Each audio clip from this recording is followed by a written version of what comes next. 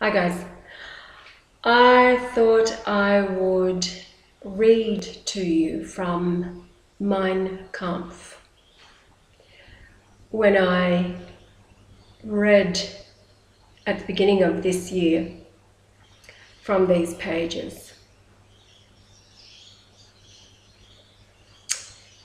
it became so blatantly obvious that the man who wrote these sentiments had been set up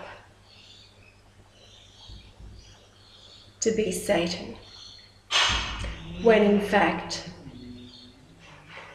he was a saint and one of the greatest men who has ever lived in history.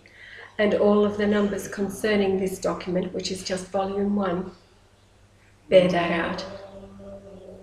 As a matter of fact, the 143,333 words of this volume 1 of 2 volumes, spells out a gift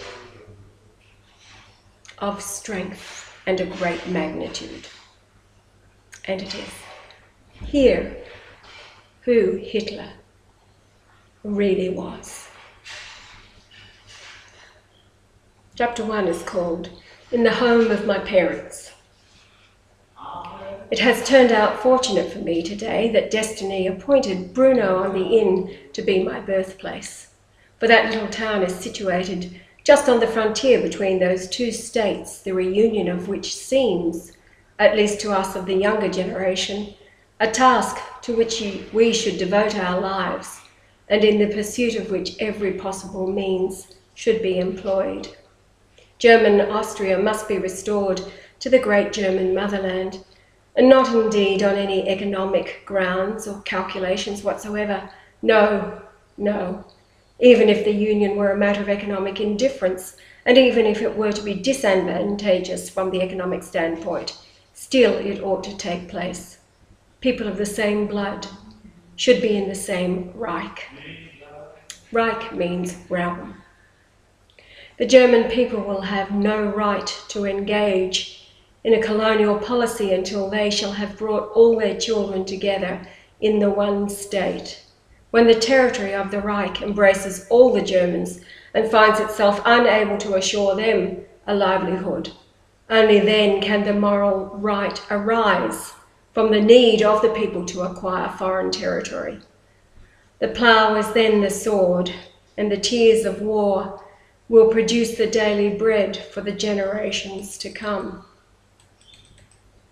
And so this little frontier town appeared to me as the symbol of a great task, but in another regard also it points to a lesson that is applicable to our day.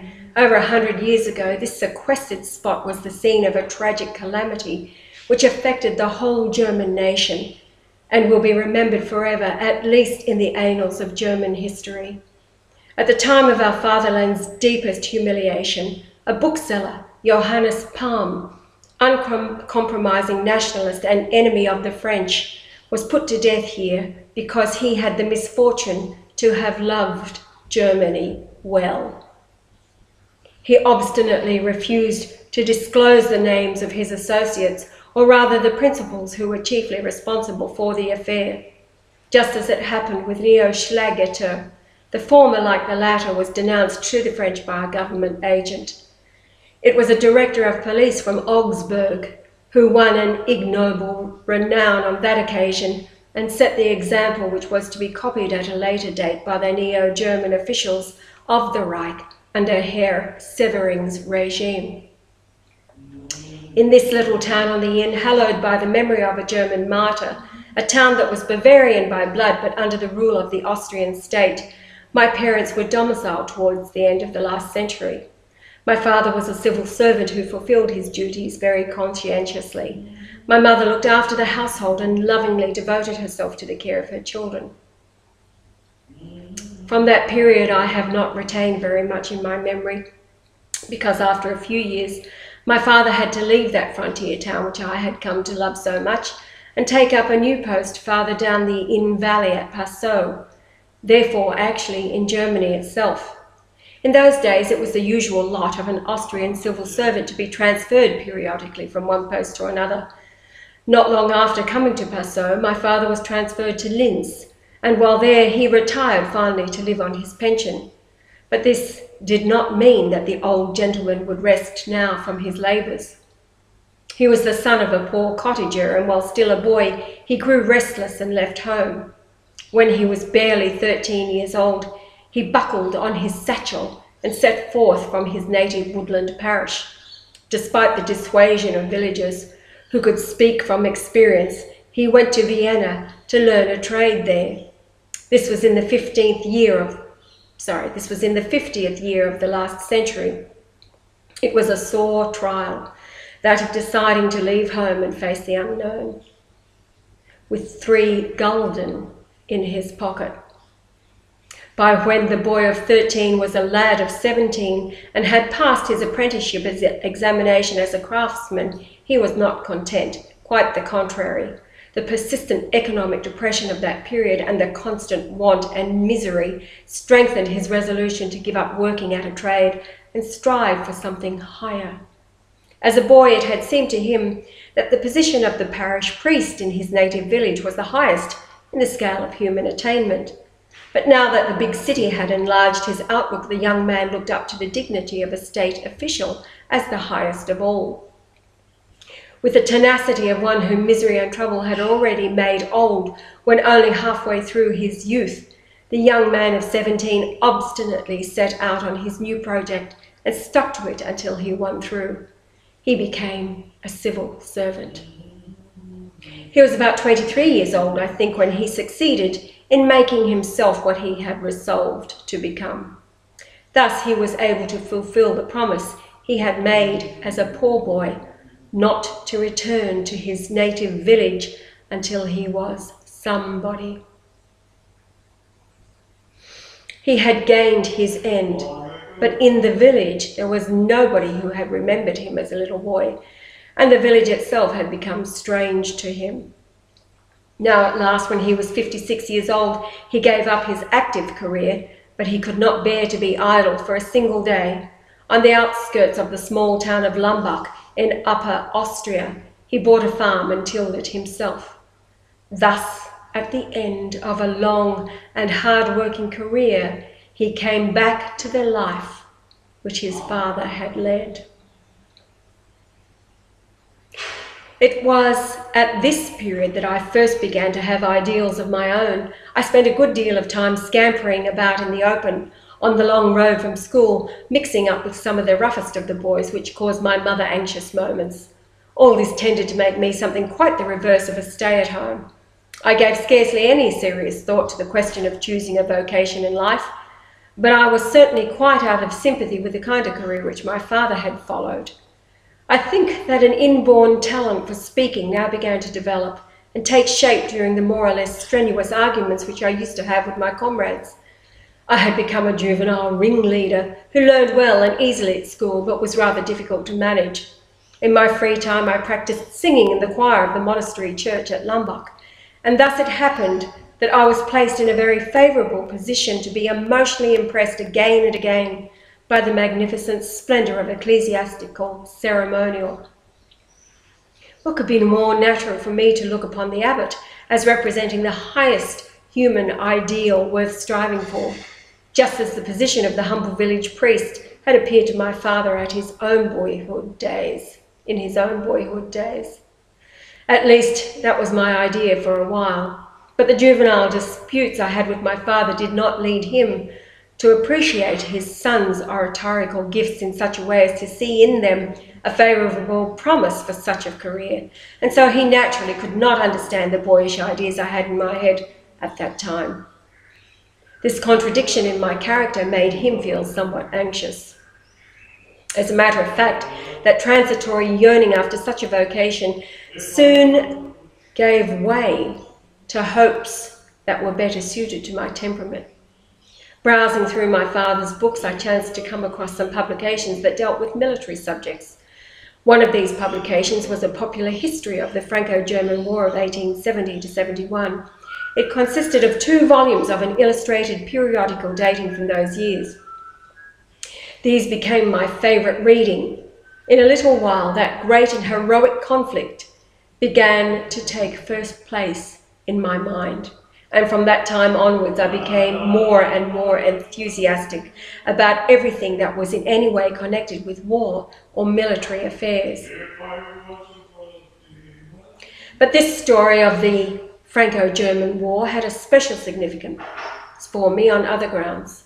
For the first time, and yet only in a quiet, vague way, the question began to present itself: is there a difference? And if there be, what is it between the Germans who fought that war and the other Germans?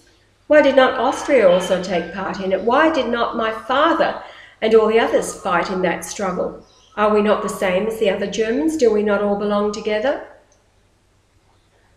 That was the first time that this problem began to agitate my small brain, and from the relics that were given, and from the replies that were given to the questions which I asked very tentatively, I was forced to accept the fact that, though with a secret envy, that not all Germans had the good luck to belong to Bismarck's empire.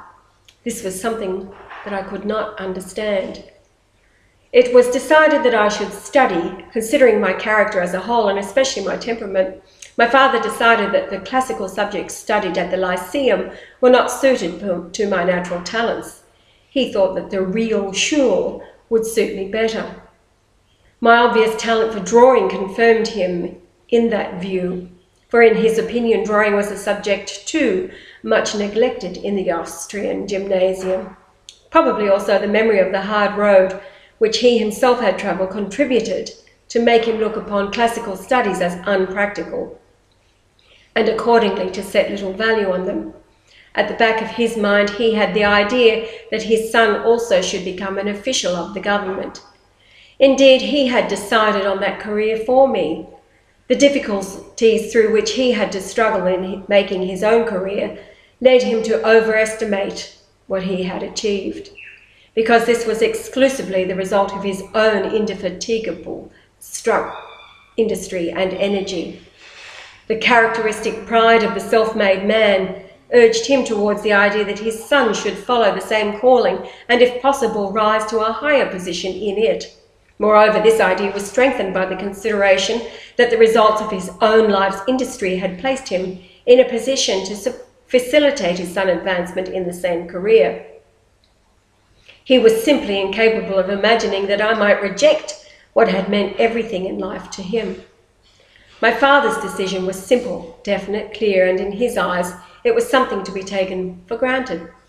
A man of such a nature, who had become an autocrat by reason of his own hard struggle for existence, could not think of allowing inexperienced and irresponsible young fellows to choose their own careers. To act in such a way where the future of his own son was concerned would have been a grave and reprehensible weakness in the exercise of parental authority and responsibility, something utterly incompatible with his characteristic sense of duty. And yet it had to be otherwise.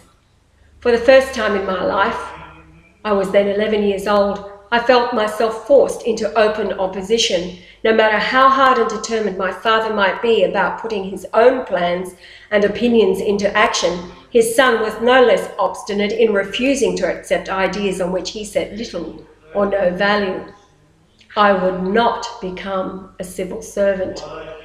No amount of persuasion and no amount of grave warnings could break down that opposition. I would not become a state official, not on any account. All the attempts which my father made to arouse in me a love or a liking for that profession, by picturing his own career for me, had only the opposite effect. It nauseated me to think that one day I might be fettered to an office stool, that I could not dispose of my own time, but would be forced to spend the whole of my life filling out forms. One can imagine what kind of thoughts such a prospect awakened in the mind of a young fellow who was by no means what is called a good boy in the current sense of that term. The ridiculously easy school tasks which were given made it possible for me to spend far more time in the open air than at home. Today, when my political opponents pry into my life with diligent scrutiny as far back as the days of my boyhood, so as finally to be able to prove what disreputable tricks this Hitler was accustomed to in his young days, I thank heaven that I can look back to those happy days and find the memory of them helpful. The fields and the woods were then the terrain on which all disputes were fought out. Even attendance at the real shul could not alter my way of spending my time, but I had now another battle to fight. So long as the paternal plan to make a state functionary contradicted my own inclinations, in only the abstract, the conflict was easy to bear. I could be discreet about expressing my personal views and thus avoid constantly recurrent disputes. My own resolution not to become a government official was sufficient for the time being to put my mind completely at rest. I held on to that resolution inexorably. But the situation became more difficult once I had a positive plan of my own, which I might present to my father as a counter-suggestion. This happened when I was 12 years old. How it came about I cannot exactly say how now, but one day it became clear to me that I would be a painter. An artist. That I had an aptitude for drawing was an admitted fact. It was even one of the reasons why my father had sent me to the real shul. But he had never thought of having that talent developed in such a way that I could make up painting as a professional career. Quite the contrary.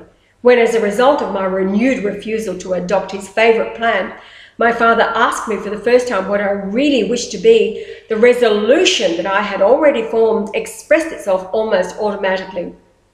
And for a while, my father was speechless. A painter? An artist painter? He exclaimed. He wondered whether I was in a sound state of mind. He thought he might not have caught my words rightly or that he had misunderstood what I meant. But when I had explained my ideas to him and he saw how seriously I took them, he opposed them with that full determination which was characteristic of him. His decision was exceedingly simple and could not be deflected from its course by any consideration of what my own natural qualifications really were. Artist? Not as long as I live, never. As the son had inherited some of his father's obstinacy, besides having other qualities of his own, my reply was equally energetic, but it stated something quite the contrary, and that our struggle became stalemate. The father would not abandon his never, and I became all the more consolidated in my nevertheless. Naturally, the resulting situation was not pleasant. The old gentleman was bitterly annoyed, and indeed so was I, although I really loved him. My father forbade me to entertain any hopes of taking up the art of painting as a profession. I went a step further and declared that I would not study anything else. Without such declarations, the situation became still more strained, so that the old gentleman irrevocably decided to assert his parental authority at all costs. That led me to adopt an attitude of circumspect silence, but I put my threat into execution. I thought that, once it became clear to my father that I was making no progress at the real shul, for weal or for woe, he would be forced to allow me to follow the happy career I had dreamed of. I do not know whether I calculated rightly or not. Certainly my failure to make progress became quite visible in the school. I studied just the subjects that appealed to me, especially those which I thought might be of advantage to me later as a painter. What did not appear to have any importance from this point of view, or what did not otherwise appeal to me favourably, I completely sabotaged. My school reports at that time were always in the extremes of good or bad, according to the subject and the interest it had for me. In one column, my qualification read very good or excellent. In another, it read average or even below average. By far my best subjects were geography and even more so general history. These were my two favourite subjects and I led the class in them. When I look back over so many years and try to judge the results of that experience, I find two very significant facts stand out clearly before my mind. First, I became a nationalist. Second, I learned to understand and grasp the true meaning of history. The old Austria was a multinational state. In those days, at least, the citizens of the German Empire, taken through and through, could not understand what that fact meant in the everyday life of the individuals within such a state. After the magnificent, triumphant march of the victorious armies in the Franco-German War, the Germans in the Reich became steadily more and more estranged from the Germans beyond their frontiers, partly because they did not deign to appreciate those other Germans at their true value, or simply because they were incapable of doing so. The Germans of the Reich did not realize that if the Germans in Austria had not been of the best racial stock, they could never have given the stamp of their own character to an empire of 52 millions. So definitely that in Germany itself the idea arose, though quite an erroneous one, that Austria was a German state. That was an error which led to dire consequences. But all the same, it was a magnificent testimony to the character of the 10 million Germans in that East Mark. Only very few of the Germans in the Reich itself had an idea of the bitter struggle which those Eastern Germans had to carry on daily for the preservation of their German language, their German schools, and their German character. Only today, when a tragic fate has torn several millions of our kinsfolk away from the Reich and has forced them to live under the rule of the stranger, dreaming of that common fatherland towards which all their yearnings are directed, and struggling to uphold at least the sacred right of using their mother tongue. Only now have the wider circles of the German population come to realize what it means to have to fight for the traditions of one's race. And so at last, perhaps there are people here and there who can assess the greatness of that German spirit which animated the old East Mark and enabled those people left entirely dependent on their own resources to defend the empire against the Orient for several centuries, and subsequently to hold fast the frontiers of the German language through a guerrilla warfare of attrition. At a time when the German Empire was sedulously cultivating an interest for colonies, but not for its own flesh and blood, before the threshold of its own door. What has happened always and everywhere in every kind of struggle happened also in the language fight which was carried on in the old Austria. There were three groups: the fighters, the hedgers, and the traitors. Even in the schools, this sifting already began to take place, and it is worth noting that the struggle for the language was waged perhaps in its bitterest form around the school, because this was the nursery where the seeds had to be watered which were to spring up and form the future generation. The tactical objective of the fight was the winning over of the child, and it was to the child that the first rallying cry was addressed. German youth, do not forget that you are German, and remember, little girl, that one day you must be a German mother. Those who know something of the juvenile spirit can understand how youth will always lend a glad ear to such a rallying cry. Under many forms, the young people led the struggle, fighting in their own way and with their own weapons. They refused to sing non-German songs. The greater the efforts made to win them away from their German allegiance, the more they exalted the glory of their German heroes. They stinted themselves in buying things to eat so that they might spare their pennies to help the war chest of their elders. They were incredibly alert in the significance of what the non-German teachers said, and they contradicted in unison. They wore the forbidden emblems of their own kinsfolk and were happy when penalized for doing so, or even physically punished. In miniature, they were mirrors of loyalty from which the older people might learn a lesson. And thus it was that at a comparatively young age, I took part in the struggle which the nationalities were waging against one another in the old Austria. When meetings were held for the Southmark German League and the School League, we wore cornflowers and black, red, gold colours to express loyalty. We greeted one another with Hail, and instead of the Austrian anthem, we sang our own Deutschland über alles, despite warnings and penalties. Thus the youth were educated politically at a time when the citizens of a so-called national state for the most part knew little of their own nationality except the language. Of course, I did not belong to the hedges. Within a little while I had become an ardent German national, which has a different meaning from the party's significance attached to that phrase today. I developed very rapidly in the nationalist direction, and by the time I was 15 years old, I had come to understand the distinction between dynastic patriotism and nationalism based on the concept of folk or people, my inclination being entirely in favour of the latter. Such a preference may not perhaps be clearly intelligible to those who have never taken the trouble to study the internal conditions that prevailed under the Habsburg monarchy. Among historical studies, university history was the subject almost exclusively taught in the Austrian schools, for of specific Austrian history there was only very little. The fate of this state was closely bound up with the existence and development of Germany as a whole, so a division of history into German history and Austrian history would be practically inconceivable. And indeed, it was only when the German people came to be divided between two states that this division of German history began to take place.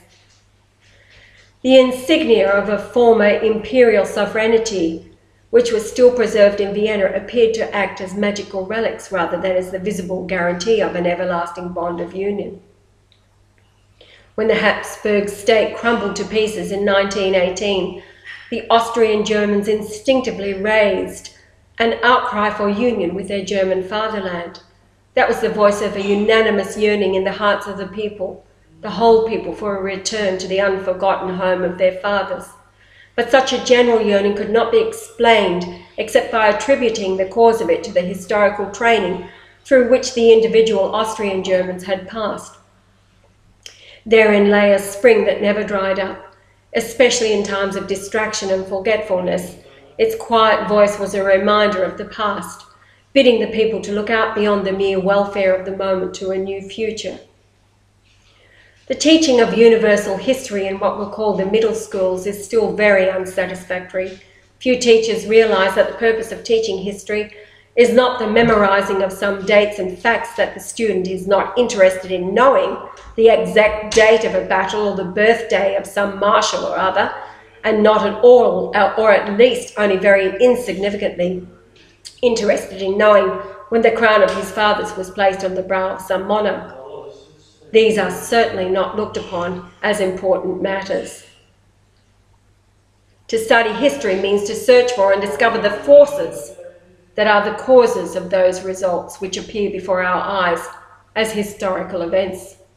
The art of reading and studying consists in remembering the essentials and forgetting what is not essential.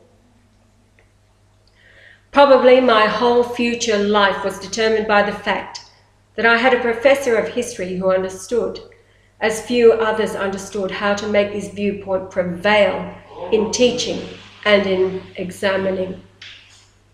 This teacher was Dr. Leopold Poetsch of the Realschule at Linz. He was the ideal personification of the qualities necessary to a teacher of history in the sense I have mentioned above. An elderly gentleman with a decisive manner but a kindly heart. He was a very attractive speaker and was able to inspire us with his own enthusiasm.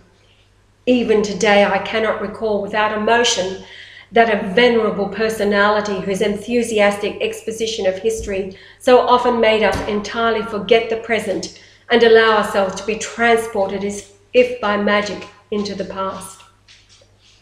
He penetrated through the dim mist of thousands of years and transformed the historical memory of the dead past into a living reality. When we listened to him, we became afire with enthusiasm, and we were sometimes moved even to tears. It was still more fortunate that this professor was able not only to illustrate the past by examples from the present, but from the past how he was able to draw a lesson for the present. He understood better than any other the everyday problems that were then agitating our minds. The national fervour which we felt in our own small way was utilised by him as an instrument of our education, inasmuch as he often appealed to our national sense of honour. For in that way he maintained order and held our attention much more easily than he could have done by any other means. It was because I had such a professor that history became a favourite subject. As a natural consequence, but without the conscious connivance of my professor, I then and there became a young rebel. But who could have studied German history under such a teacher and not become an enemy of that state whose rulers exercised such a disastrous influence on the destinies of the German nation? Finally, how could one remain the faithful subject of the House of Habsburg, whose past history and present conduct proved it to be ready ever and always to betray the interests of the German people for the sake of paltry personal interests? Did not we as youngsters fully realise that the House of Habsburg did not and could not have any love for us Germans? What history taught us about the policy followed by the House of Habsburg was corroborated by our own everyday experiences. In the north and in the south, the poison of foreign races was eating into the body of our people, and even Vienna was steadily becoming more and more a non-German city. The imperial house favoured the Czechs on every possible occasion. Indeed, it was the hand of the goddess of eternal justice and inexorable retribution that caused the most deadly enemy of Germanism in Austria, the Archduke Franz Ferdinand, to fall by the very bullets which he himself had helped to cast. Working from above downwards, he was the chief patron of the movement to make Austria a Slav state. The burdens laid on the shoulders of the German people were enormous, and the sacrifices of money and blood which they had to make were incredibly heavy. Yet anybody who was not quite blind must have seen that this was all in vain. What affected us most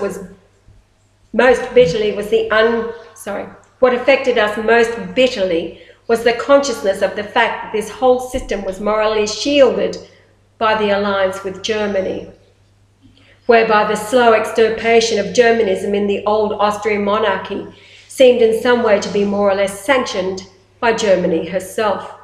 Habsburg hypocrisy, which endeavoured outwardly to make the people believe that Austria still remained a German state, increased the feeling of hatred against the imperial house, and at the same time aroused the spirit of rebellion and contempt. But in the German Empire itself, those who were then its rulers saw nothing of what all this meant. As if struck blind, they stood beside a corpse, and in the very symptoms of decomposition, they believed that they recognised the signs of a renewed vitality. In that unhappy alliance between the young German Empire and the illusory Austrian state lay the germ of the World War and also of the final collapse. In the subsequent pages of this book, I shall go to the root of the problem. Suffice to say here that in the very early years of my youth, I came to certain conclusions which I have never abandoned.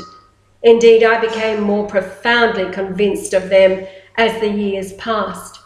They were that the dissolution of the Austrian Empire is a preliminary condition for the defence of Germany. Further, that national feeling is by no means identical with dynastic patriotism. Finally, and above all, that the House of Habsburg was destined to bring misfortune to the German nation.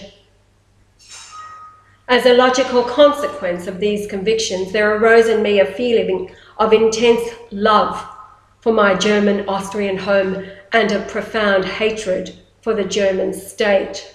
the Austrian state. That kind of historical thinking, which was developed in me through my study of history at school, never left me afterwards. World history became more and more inexhaustible source for the understanding of contemporary historical events, which means politics. Therefore, I will not learn politics, but let politics teach me. A precocious revolutionary in politics, I was no less a precocious revolutionary in art. At that time, the provincial capital of Upper Austria had a theatre which, relatively speaking, was not bad. Almost everything was played there. When I was 12 years old, I saw William Tell performed. That was my first experience of the theatre. Some months later, I attended a performance of Lohengrin, the first opera I had ever heard. I was fascinated at once.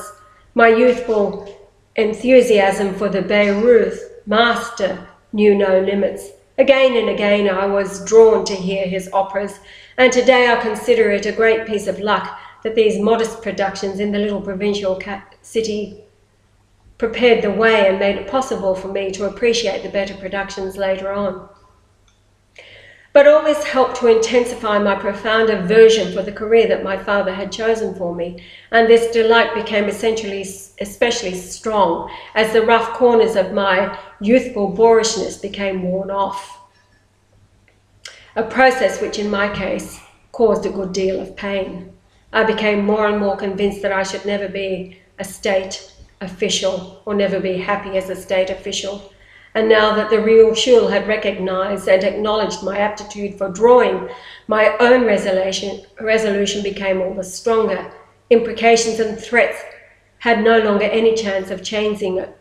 I wanted to become a painter, and no power in the world could force me to become a civil servant. The only peculiar feature of the situation now was that as I grew bigger, I became more and more interested in architecture. I considered this fact as a natural development of my flair for painting, and I rejoiced inwardly that the sphere of my artistic interests was thus enlarged. I had no notion that one day it would have to be otherwise. The decision of my career was decided much sooner than I could have expected. When I was in my 13th year, my father was suddenly taken from us. He was still in robust health when a stroke of apoplexy painlessly ended his earthly wanderings and left us deeply bereaved. His most ardent longing was to be able to help his son to advance in a career and thus save me from the harsh ordeal that he himself had to go through. But it appeared to him then as if that longing were all in vain, and yet though he himself was not conscious of it, he had sown the seeds of a future which neither of us foresaw at that time. At first, nothing changed outwardly. My mother felt it her duty to continue my education in accordance with my father's wishes, which meant that she would have me study for the civil service. For my part, I was even more firmly determined than ever before that under no circumstances would I become an official of the state. The curriculum and teaching methods followed in the middle school were so far removed from my ideals that I became profoundly indifferent. Illness suddenly came to my assistance. Within a few weeks, it decided my future and put an end to the long-standing family conflict. My lungs became so seriously affected that the doctor advised my mother very strongly not under any circumstances to allow me to take up a career which would necessitate working in an office. He ordered that I should give up attendance at the Realschule for at least a year. What I had secretly desired for such a long time and had persistently fought for now became a reality almost at one stroke. Influenced by my illness, my mother agreed that I should leave the Realschule and attend the academy. Those were happy days which appeared to me almost as a dream, but they were bound to remain only a dream. 2 years later, my mother's death put a brutal end to all my fine projects. She succumbed to a long and painful illness, which from the very beginning permitted little hope of recovery. Though expected, her death came as a terrible blow. I respected my father, but I loved my mother. Poverty and stern reality forced me to decide promptly. The meagre resources of the family had been almost entirely used up through my mother's severe illness. The allowance which came to me as an orphan was not enough for the bare necessities of life. Somehow or other I would have to earn my own bread. With my clothes and linen packed in a valise, and with an indomitable resolution in my heart, I left for Vienna. I hoped to forestall fate as my father had done 50 years before. I was determined to become something, but certainly not a civil servant. That's the end of chapter 1. I'll let this one go up and then come back with chapter 2 of Mein Kampf.